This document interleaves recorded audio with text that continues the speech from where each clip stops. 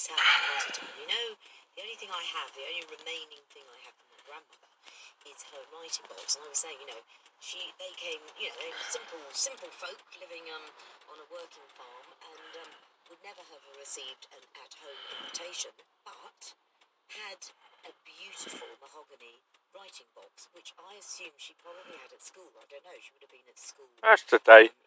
What's In the, today, Bubbles? The 8th of April, 2014. Anyway, she had this. Yes. We're just waiting for pets. Which has got a lovely Doing a glass job. Embossed I'm just waiting for him in the van. She left it to me, and it's got. Is it baize? Is it the green baize? Is that what you call the bit inside a writing box? But if you open it, I love it's got all these little secret compartments,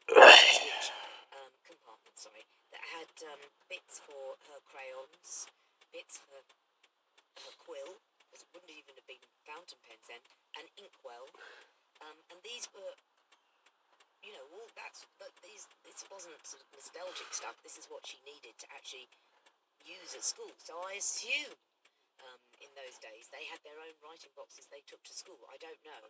She didn't come from a wealthy family, so it wasn't a luxury. It would have been a necessity, and now it is a beautiful antique, and I really cherish it. And again, when you lift the lid, the smell of stationery and pencils is still in there. Let's go to Julian, who's on the line. Hello, Julian. Hi, Joe. Hello. We're talking about invitations and the ones that have been sent and received. Go on, talk to me.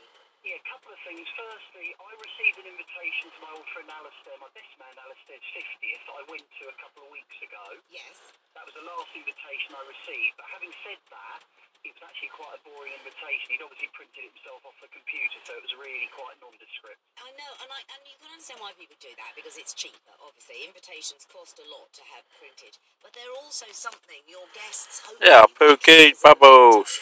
That's what you hope, isn't it? Well, I mean, yes, obviously. I mean, like with the, you know, I mean... We're watching the World Cup, boy. Cards, you know, the nameplate cards. I you know, I had a quite nice nameplate card I put in the top pocket that I put in the envelope.